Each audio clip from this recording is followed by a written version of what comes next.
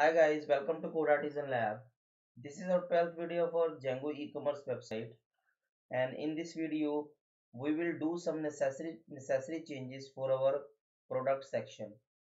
I have added the image field in my product model, but we need to add the image field in the product attribute, because in the product attribute we have size and color, so that we will add image field in this product attribute so that we can easily identify the image with the colors. Like we will add the image for the color green, we will add the image for the color black for the same product. So this change we will do, and we will also fetch the very first product attribute in the display section, like in our home page, in the product list page, in the product detail page. So we will do these changes in this video. Okay, so let's start to do this. So first thing we will do, we will move this image field, from our product model to our product attribute model. Okay, I will add this null true, because I have already added the data product attribute data in the database, so that I need to add the null true, so that it will automatically add the null for the previous values. Okay, now what we will do, we will stop the server and manage.py make migrations. Okay, and then what we will do, py manage.py migrate. Okay, now we will run the server.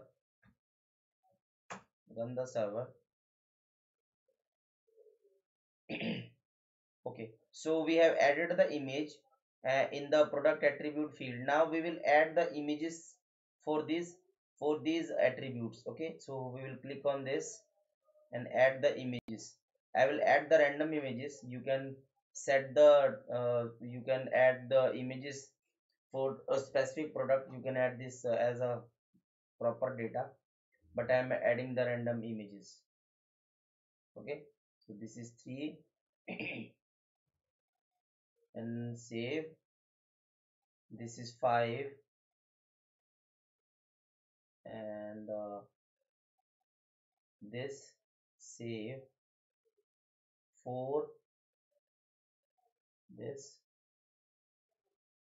save. Okay, so we have added the images. Now we need to show the images in the list display. So what we will do for this, we have already created this functionality for our category, for our brand. So I will copy this same functionality in the product attribute. So we will copy here. Okay,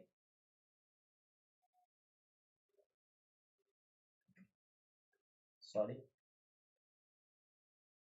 Now we need to add this model function in the admin.py file. So here we have an image tag. So here we will add the image tag. Okay, I have added this. So we don't need to migrate this, because this is method, and if you are creating new field, then you have to run the migration command. Now we will refresh this, and we have images for the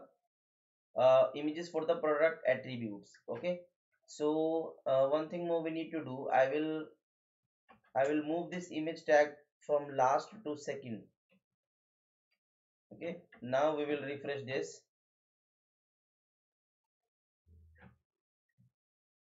So we are in the second position, we have our images.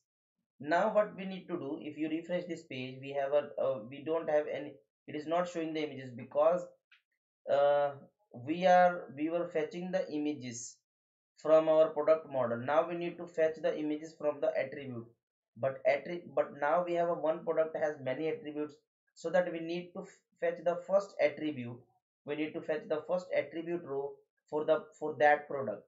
Okay, so actually we are doing the reverse relationship of the foreign key. So what we need to do, I will go to the index page.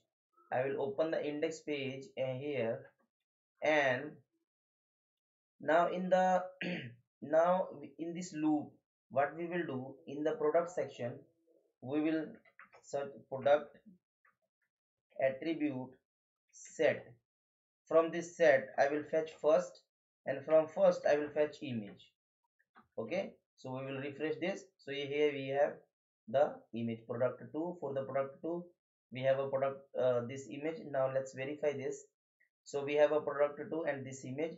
We have a three attribute for the product 1. So let's check this. So we have this image. This is steel Milton image. It is showing the fourth image. It means it is showing the first image.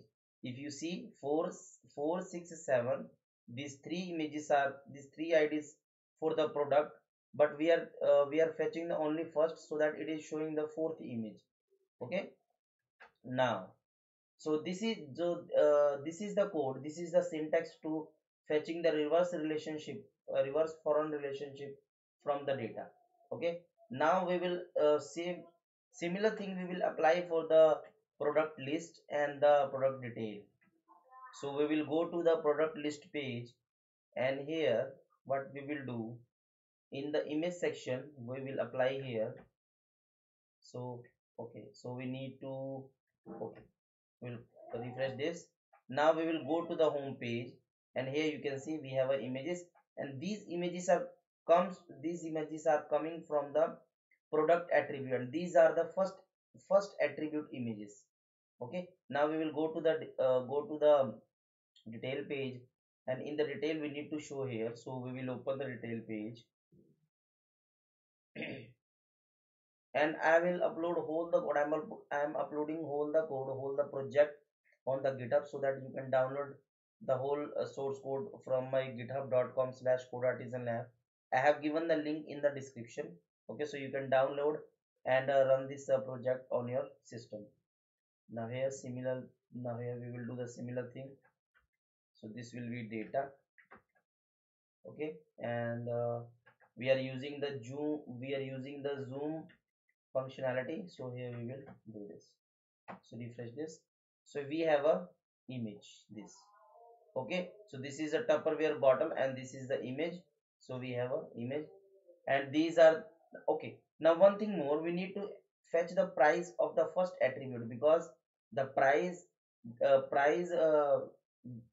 this price varies with the color and size, so that we need to fetch the price also. So this price will be the first attribute from the first attribute. So in the detail, what we will do here, we will copy this. You can also put this in a variable in your view and fetch from the view. Okay, so here we will add this price. Okay, refresh this. So this price is 50. Okay, so we will change the we need we also need to add the price in the all sections, like home page, in the product list page. We will also, you can update the all pages where we are showing the product images, where we are showing the title and all the things. Okay, so when we click on this, we have a price, and we have a color and sizes. Color sizes are, we have already defined that how we are how this is coming from the product attributes.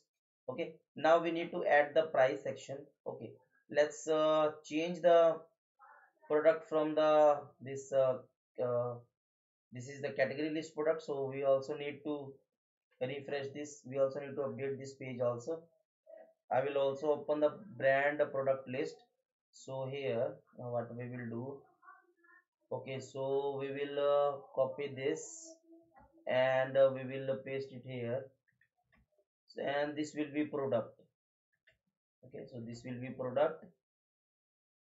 Now in the product, in the brand, we will do the similar thing. Okay, so refresh this. So this is the category product list, and this is the brand product list. If I click on this, then this is the brand product list. Okay, so these are the things that how we can fetch the related table only first row in directly in the template. You can also define in your view. Okay, so this is the different method there. This is the method where we can directly get the data in the template. Okay, so in the next section we will also, in the next video we will also define some more changes, and we will also continue this project. Okay, and I will try to upload this video as soon as quickly. So thanks for watching this video. If you have not subscribed my channel, then please subscribe, and please like this video, share this video.